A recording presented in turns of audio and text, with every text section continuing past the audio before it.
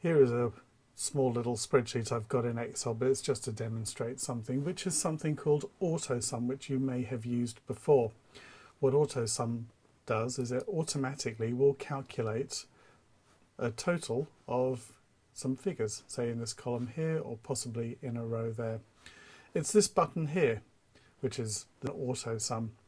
If I click on it, it will automatically highlight the column here. It's automatically detected that there are some numbers above it, and then it's actually going to choose those, and you'll see here it's done a little formula for me down here, so I don't need to know what it is.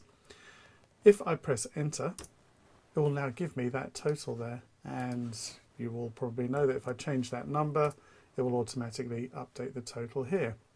It works for rows as well, but just so that we can see what would happen if I deleted that one, I'm just going to click here. Same sort of thing would have applied with the column as well. I'm going to click and you'll see it hasn't highlighted everything there.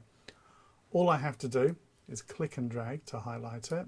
You'll see it's automatically entered in the range here. It doesn't have to be just a row. I could highlight this whole block here, but I'm not going to. I'm just going to highlight that. And again, when I press enter, it's done that total for me. Now, I could easily just copy and paste that. You may have done that before, and it will just copy the formula across. But if you've seen my tutorial on autofill, you'll know that there is another little function, and you can copy with autofill too. You can copy your formulas.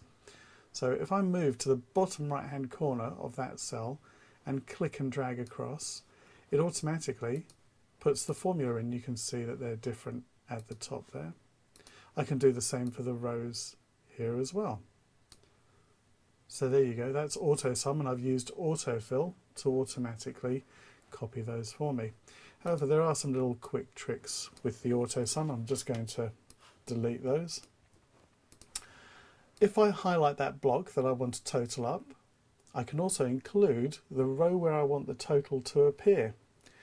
And if I click on my AutoSum button, it's going to automatically drop those in there for me, and I can do the same for the rows as well. And there you are, it's automatically done those.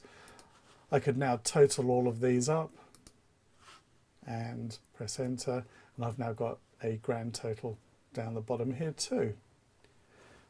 There is one little thing that can make this a little bit quicker.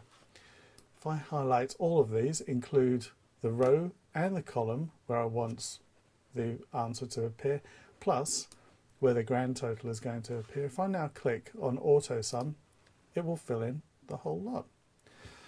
That's AutoSum and using a little bit of autofill.